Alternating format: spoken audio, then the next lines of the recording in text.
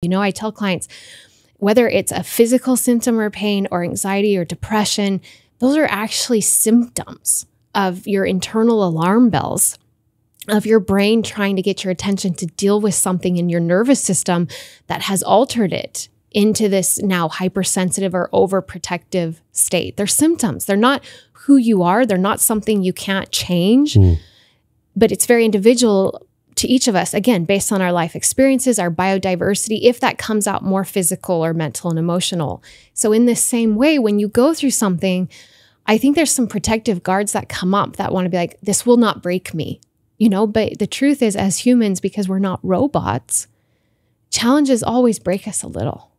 You know, my second life-altering health experience, I'll tell you, nearly broke me, like broke me. And that was so hard because I literally used to wear a necklace. I'm wearing a necklace now that I want to touch on, but I used to wear a necklace that said fighter, right? That was like, became part of my identity. Yes, yes. And it was a beautiful thing. But like you said earlier, it continued to predict and perpetuate that I always needed to be a fighter, not access that, but live in it, right? Those are two different things. And when I had a second hip surgery that failed, so I had a real physical cause. They left a hole in my hip, which took years to even figure out because you couldn't see it on an MRI. They left a hole in your hip? How do you do that? Well, in going into the hip capsule, you have to cut into the hip capsule. And so you break that barrier, and they weren't able to stitch it up. And it was in the medial part, the most inside part of the hip capsule. So it's not visible in an MRI. So you can imagine how that profoundly altered the biomechanics of my body. My brain knew the biggest joint in the body was not safe anymore. It wasn't stable, but nothing would show it. We did MRIs, we did testing, we couldn't see it. And that's another long story. But the part of this is that when that happened, my body reacted so violently. And I went from, again, the epitome of health to pain in every area of my body, chronic pain patient, nerve pain in 12 different areas of my body. I'm now being diagnosed with all these pain diagnoses that have no cure, you know, and I went through a long thing again of trying to do everything known to man. Now, alternative, Eastern, regenerative, holistic, over 200 types of the injections we have today with stem cell and PRP. I mean, I threw the gamut at it, and I'm not getting better. And my family's nearly losing our home because we're spending everything on trying to get me better. And of course, insurance doesn't cover any of this. It's all out of pocket. My husband and I lose together we lose our professional dance career that we were at the top of.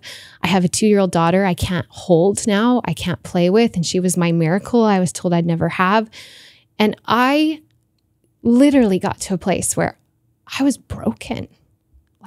And that was hard because I am strong and resilient, right? And I had already gone through something so significant, but living in that type of unrelenting pain 24/7, watching my family watch me suffer, not being able to be the mom I want to be, the wife I want to be, the person, and the responsibility now as a wife and a business owner was very different than when I was a kid.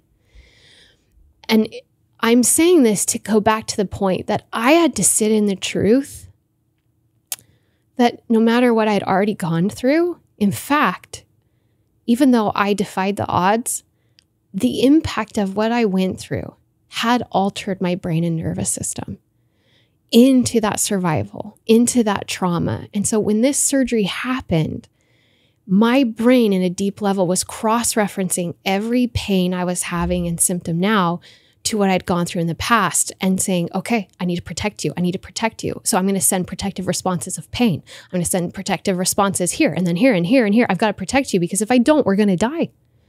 And so I had to sit and not only realize that even though I had survived, it had had a lasting impact on me. And I had to strip away my ego because I'm a tough, strong woman. And it was like, whoa, it had a profound impact on me. And I've been carrying trauma from it for over 20 years because when I was going through it, I didn't have time to like feel the depths of my suffering. My teenage years were spent fighting for my life in a hospital, right? I grew up really fast. I didn't get that like carefree teenage fun time. I was in something that was so significant and took me to just go to new levels.